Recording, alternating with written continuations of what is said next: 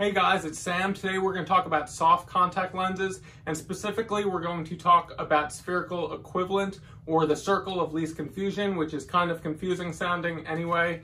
But yeah, soft contact lenses. So why would we fit soft contact lenses?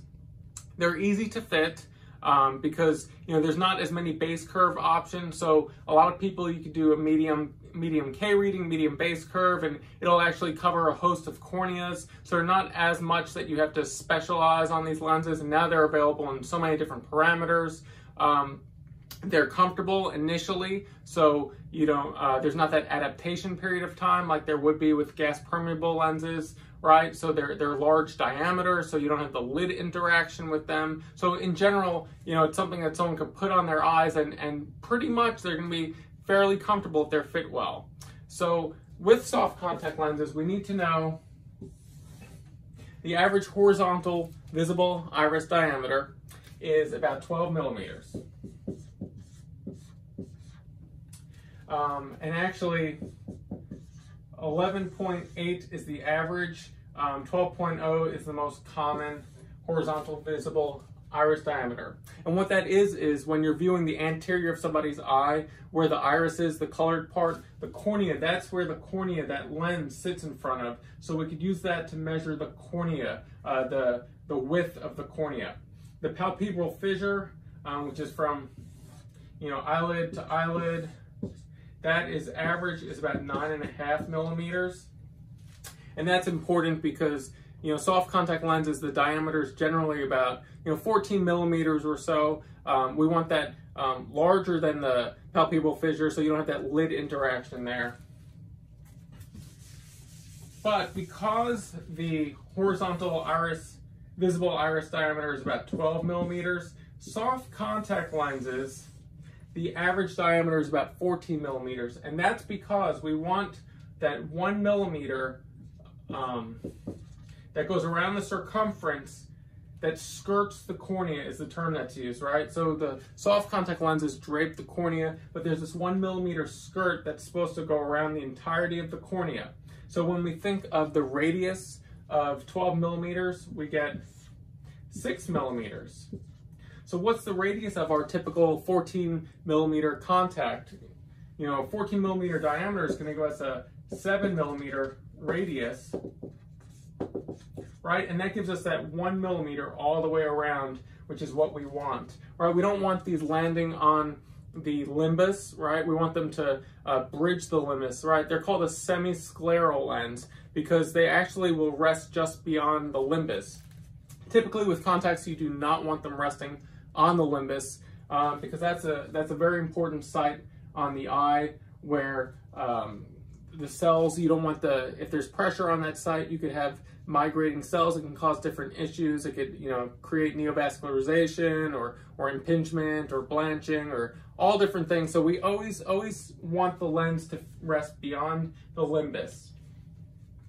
So soft lenses are thought of as, there's an umbrella term called HEMA lenses, which is kind of a misnomer because HEMA was actually, the first soft material was hydroxyethyl methacrylate, but since has been pretty much discontinued, but they still use that as an umbrella term for soft contact lenses, right? So we have in the 80s, they started coming out with toric soft lenses. So this is not that long ago. And then it was like 1999 before they started coming out with the silicone hydrogel lenses. So, what is that? 20 or so years ago that really coming out with these breathable soft lenses. But I digress because we are talking about spherical equivalent. Spherical equivalent. So what this is you are taking half of the cylinder value of the prescription and you are adding it to your sphere power. You are literally just doing the average of that cylinder component and adding it to your sphere. And it's creating a new prescription. What it's doing is it's saying, okay, we're not doing so well with the toric component, the cylindrical component on this lens. You have things like rotation that takes place. So with low prescriptions, we're talking less than 1 diopter of cylinder value, you may consider doing the spherical equivalent. And I want to do some examples which will highlight why that's so, right? So look at this, -1, -2, axis 180.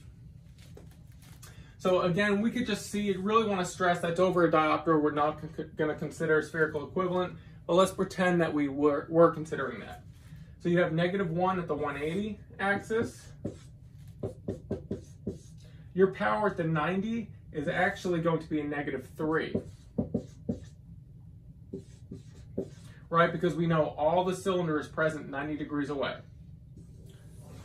So there's our contact lens. And we know it has every different power in between, you know, -1, -2, -3. So if we were doing the spherical equivalent for this prescription, you would take half of the cylinder, add it to the sphere. So that would be a -1, and a -1 would be a -2. So if this lens was sitting appropriately, right, there's our 6 o'clock marker. If this lens was sitting appropriately with the cylindrical component, they would actually be viewing along the 90, they would be viewing -3. But if we did the spherical equivalent with this prescription, we would be giving this person, I know it's getting kind of ugly up here, -2 everywhere. So they'd be looking through a -2 when they really needed a -3 along the 90, and they really needed a -1 along the 180 horizon. So we could see where that would be an extreme, you know, undercorrection or overcorrection. It's just not worth the compromise, right? Spherical equivalent is always some form of a compromise. So why would you compromise? Why would you, even with a lighter prescription, why would you do spherical equivalent? Some of the commonly cited reasons are going to be the cost of toric lenses, right? It's just not worth paying that much more for cylindrical lenses if the prescription only has a little bit of that astigmatism component. Sometimes people want colored lenses that aren't available in their toric prescription. Sometimes the visual quality just isn't remarkable, the difference in it, or the lens is rotating and it's just not, it's actually worse with the toric component. There's all different reasons you may consider this, but you'd want to consider it with something more like this prescription. -3, -0.5, axis 180. As you're taking your NCLE exam, this is the type of prescription you'll see for spherical equivalent. They're not going to like put it up to -1 or even a -75 where you have to, you know, outweigh, should I overcorrect this person or undercorrect them. You're going to see something like this. So take rest and solace in knowing that this is a good example.